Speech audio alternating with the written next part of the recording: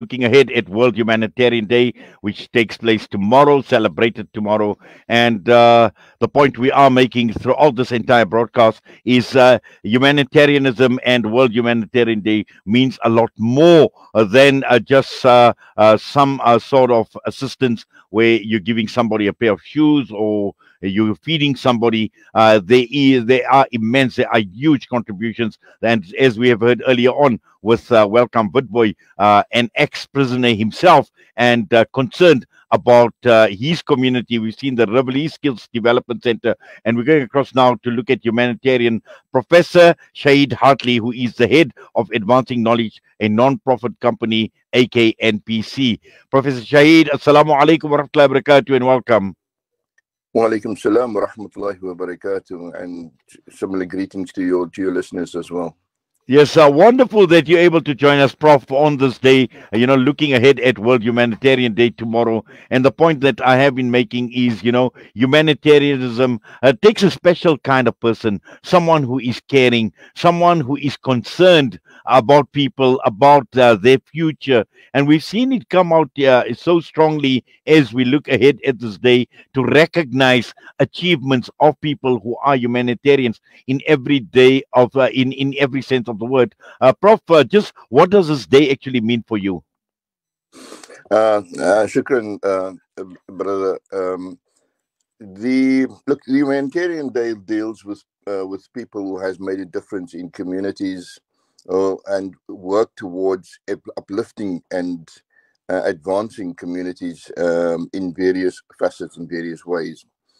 In terms of the work that I do, I come from a particular background, particular qualifications in terms of science and mathematics, especially science, and I look at how we can advance our current corps of science teachers and science learners, and to prepare them for what is what generally known as the fourth industrial revolution, where the development of science goes beyond what we know it as it is now, and so for me it is preparing our learners and our teachers to prepare the learners for the future and what the future holds. Yes, and especially looking at us here in South Africa, and obviously looking at the type of work that you do as well. We are a very unequal society, we're a very unequal country. And I'm sure that, looking at the level of support that you provide, also aimed at people that come from disadvantaged schools that are on the receiving end of this inequality that we see across the country. Absolutely. This is the whole basis of the work that I'm doing.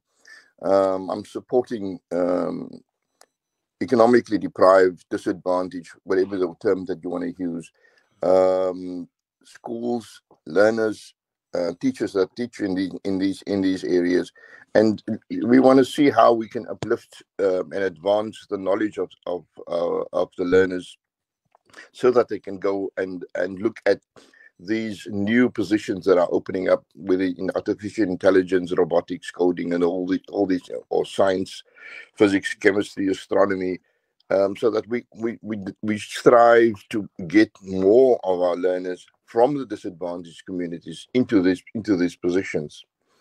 One of the ways that the approach that we've taken is we've looked at a needs assessment at communities.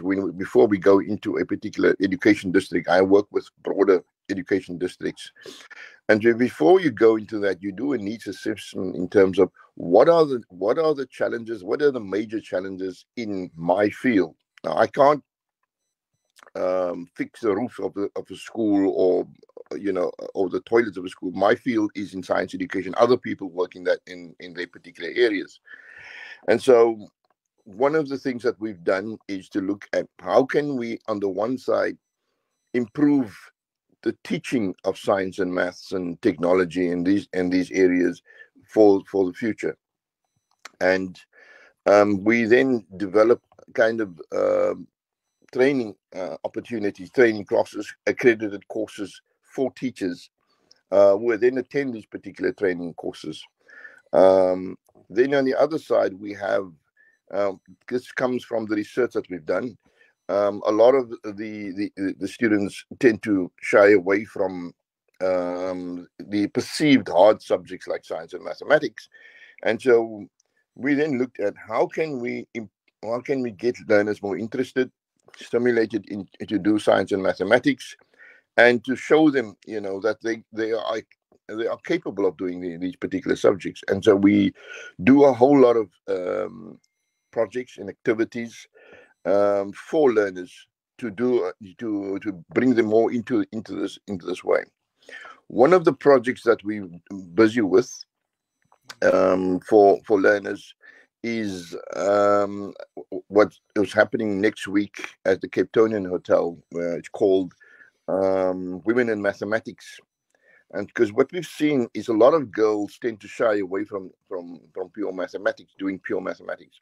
And so for a project that we've run since 2007, we invite 3 or 4 learners from 25 schools across the Cape Flats, from the most disadvantaged schools across the Cape Flats, and we invite them to the Cape Townian Hotel, where we then hold in a symposium form, in a mini convention form, role models that comes from the different communities, very good role models that come from different communities to come talk to them.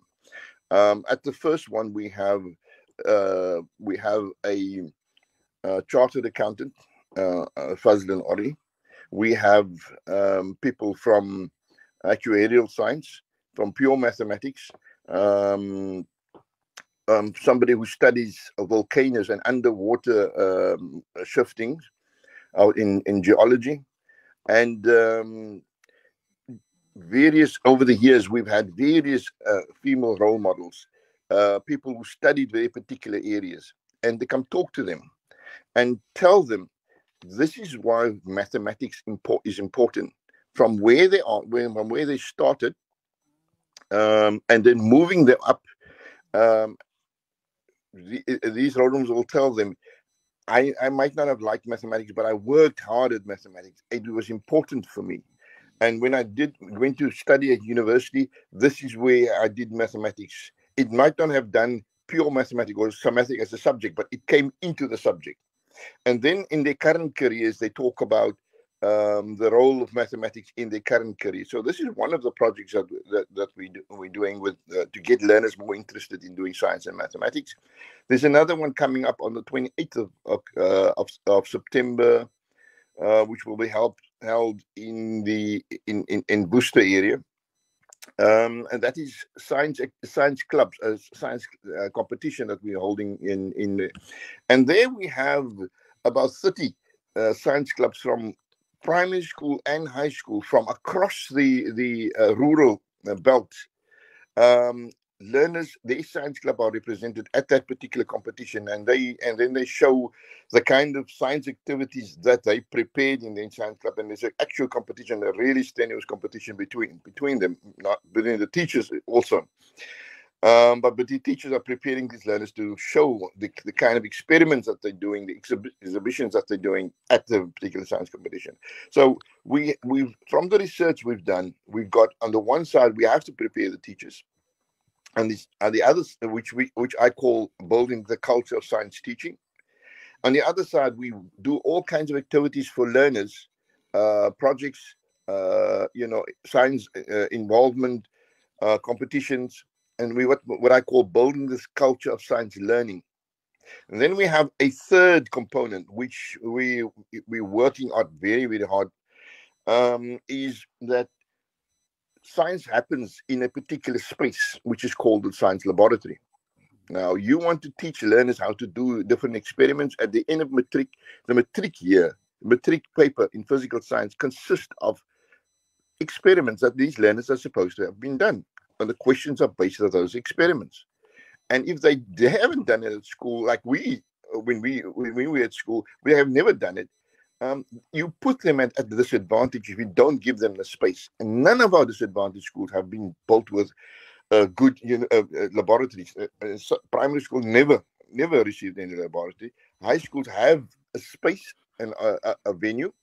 It might not be well stocked, but they have a space. And so what we've done is we started building science laboratories at schools, and we've done this with corporates like Garden Cities, Archway Foundation, the Western Cape Education Department, and in a few weeks' time, we will be opening the 104th science laboratory in the Western Cape. Sorry, 103rd science laboratory in the Western Cape. Now, remember, each of these laboratories cost around $1 million, just over R1 million. And so that's the kind of thing that we've contributed. And so from the research, we're looking at how do we incubate this culture of science teaching, of building the science teacher, of advancing the science teacher. How do we incubate the culture of science learning by supporting and getting the learners more interested in this subject? And how do we incubate that in a creative space? And now the creative space are the laboratories that we've been building. Yes.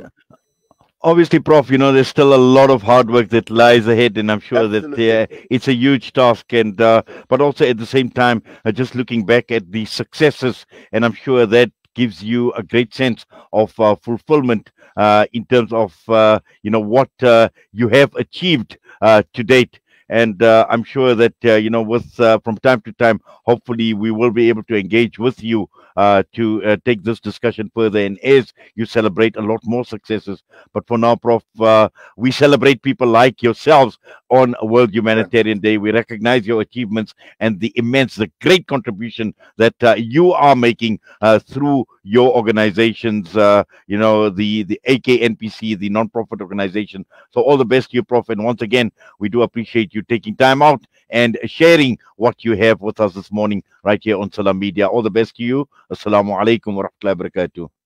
Wa alaikum assalam wa rahmatullah.